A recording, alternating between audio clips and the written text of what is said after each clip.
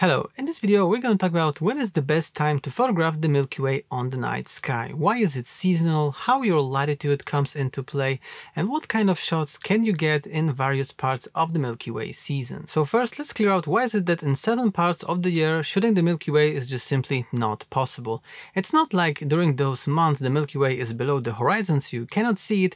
If you're on the same part of the Earth, pretty much Milky Way will be rising and setting and looking pretty much similar way on the night sky for you on the same location on Earth. But what changes is the relative position of the Milky Way with regards to the Sun, which means that the Milky Way will be rising and setting at different parts of the day. And that's why in certain months of the year, Milky Way is just simply not above the horizon during the dark night when you can photograph it. So let's take a look at Stellarium. This is a desktop app that is perfect for simulating different conditions and the behavior of celestial bodies.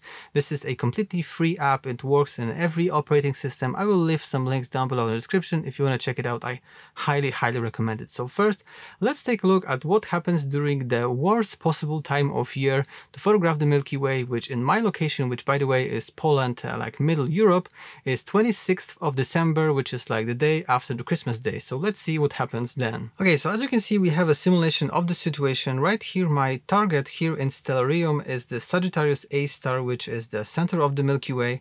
And right here, as you can see, we have the Sun, which pretty much lines up with the Milky Way. And right here we have the ground. And you might think, okay, so what's the problem? I'm seeing the Milky Way here, but obviously the Sun is in the way. And the only reason why you are seeing it like this in this app is because I have turned off the atmosphere. And if I turn it on right here, as you can see, obviously it's the middle of the day, it's like 10:30 in the morning, so obviously during that time it is simply not possible to photograph the Milky Way. So for now let's turn off the atmosphere, and also we can turn off the ground so we can see better what is happening. And using this control right here I can simulate different times, so let's just move forwards days by days. And as you can see, the Sun is separating from the Milky Way. They are getting further and further and further apart. And at some point, because they are getting further apart, the Milky Way will be rising before the dark night ends. Before the Sun rises, the Milky Way will rise. And if the Milky Way rises, if the core of the Milky Way is going to rise above the horizon while we still have an astronomical night, that is the start of the Milky Way season. So what is an astronomical night, you may ask? Well, it's the part of the night which is a truly dark night, which makes it possible to photograph the night sky. When the Sun is setting, first you have a civil twilight, which is when the Sun's position above the horizon, actually below the horizon, is between 0 and -6 degrees. Then when the position of the Sun is between -6 and -12 degrees below the horizon, then you have the nautical twilight. Then between -12 and -18 you have an astronomical twilight. And then when the Sun is further deep down below the horizon, below -18 degrees, that's where you have an astronomical night. And the Milky Way season begins where the core of the Milky Way is rising above the horizon, while the Sun is still below -18 degrees below the horizon before the astronomical night ends. And from that day on, as the days pass throughout the year, the Milky Way and the Sun will be getting further and further apart, which means that the Milky Way will be rising earlier and earlier and earlier, and sometime around April is actually my favorite time to photograph the Milky Way. But let's see how it lines up in the night sky in Stellarium. And right here we have one of those compositions. As you can see, the current date and time is 12th of April. We have 3:30 a.m. in the morning, and the Milky Way looks like this. It is positioned kind of diagonally across the sky. This is the core of the Milky Way, which is above the horizon. We are still during the astronomical night. And also here on the right hand side you have Antares with the row of Yuki star complex, which is just a beautiful star complex to photograph, so I definitely appreciate that it is also on the night sky along with the Milky Way. And this kind of composition is my favorite because the Milky Way is kind of diagonally across the sky, which means that I can shoot really wide and still the Milky Way is filling my frame. I can show the epic landscapes, etc. This is absolutely my favorite time of year to photograph the Milky Way, but there are some trade-offs. One of them being that you have to be photographing it very early in the morning, like you can see here, 3:30 a.m., something like this. So you basically have to pull out an all-nighter in order to be able to photograph the Milky Way. And during that time, like March, April, it is still pretty cold and the nights are cold. So you're gonna have to be standing out there in the middle of the cold very early in the morning. Probably you have been waiting all night, or maybe you went to sleep and then woke up at some 2 a.m. or something like this, and you're going to be driving like a zombie to your location to photograph the Milky Way. But in my opinion, it is worth it because it fills the entire night sky. And if you want to shoot like a panorama or something like this, now it's the best time to shoot a panorama because the Milky Way is diagonally, so you don't have to cover a lot of the azimuth in order to be able to have the entire arc in your shot. And thus, again, it is easier to pull off such a panorama, and also the Milky Way will be filling the entire panorama way better and looking more prominent on the night sky. So how does your latitude actually affect how the Milky Way is positioned on the night sky? Well, the perfect rule of thumb is that the lower your latitude, so the closer you are to the equator, then the Milky Way will be higher above the horizon. So your Milky Way season actually may start earlier than for people on higher latitudes. So let's see how it looks in Stellarium. So if I position my mouse right here, I can actually select my location, and I can click here using this arrow to kind of change how the night sky will look over my horizon. So if I go down, as you can see, the Milky Way rises higher. For instance, the Canary Islands, Tenerife, and this kind of locations are just perfect to photograph the night sky because, as you can see, the Milky Way is just high above the horizon. Maybe you can actually tweak the hour a little bit. As you can see, the entire night sky is just filled with Milky Way, and it is perfect. And also Canary Islands are perfect because they are in a place with low light pollution. So if you can go to Tenerife, well, maybe not right now in the pandemic, but I can definitely recommend this location for Milky Way photography. This is literally one of the best places to go and photograph the Milky Way. But on the other hand, if we go north, for instance, let's go to Iceland. As you can see, the core of the Milky Way, this circle right here, which is actually targeted around the core of the Milky Way, it is below the horizon. And Iceland is actually in high enough latitude that no matter the time of the year, as you can see, if I advance here, it is kind of trying to rise above the horizon. We have May, we have June, but it never does. It never rises above the horizon. As you can see, it just stays below the horizon, no matter which, let's turn off the atmosphere right here.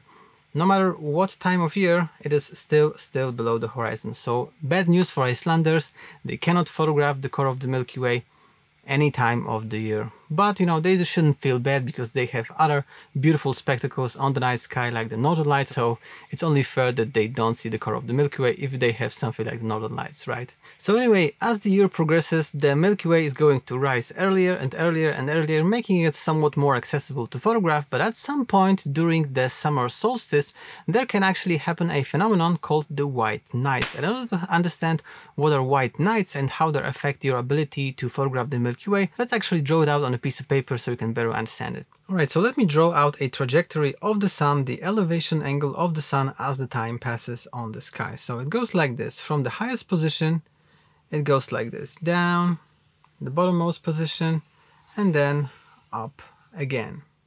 This is how the time is passing, and this is the position, this is the elevation angle of the sun on the sky. And depending on what part of the year is, your horizon, which is a flat line like this, may be positioned at a different portion of this trajectory. For instance, during an equinox, your horizon is going to be laying just in the middle of this trajectory, so you have the equal portion of the day and the equal portion of night, which means that the length of the day and the length of the night are equal, which is the definition of the equinox. However, as you are going closer and closer to the summer solstice, the position of your horizon is going to go further down below here. And during the actual summer solstice, the position of the horizon with regards to the trajectory of the sun is going to have its lowest position. So something like this. And as you can see, the portion of the trajectory when the sun is above the horizon is very, very long because you have the longest day of the year, and then the night is the shortest because the part of the trajectory below the horizon is very, very short. And depending on your latitude, it may happen that around the summer solstice, the position of the sun actually doesn't go below -18 degrees. So remember, when I was talking about the astronomical night, you need the astronomical night to be able to shoot the Milky Way. And if the position of the sun doesn't go below -18 degrees, let's assume that here is -18. If it doesn't go below -18 degrees, then it never gets dark enough for you to be able to photograph the night sky. There is no astronomical night. You just have day, then you have sunset, then you have some twilights, and then you have sunrise, and then you have your day again, without any portion of the night to be truly dark, which means it's not possible to photograph the night sky during that time, and those nights are called white nights. And a fun fact is that if your latitude is high enough, for instance, if you're in the polar regions, then your horizon during a summer solstice will reach a level that looks something like this, which means that the sun is trying to set, but it actually never does, and this is a polar day.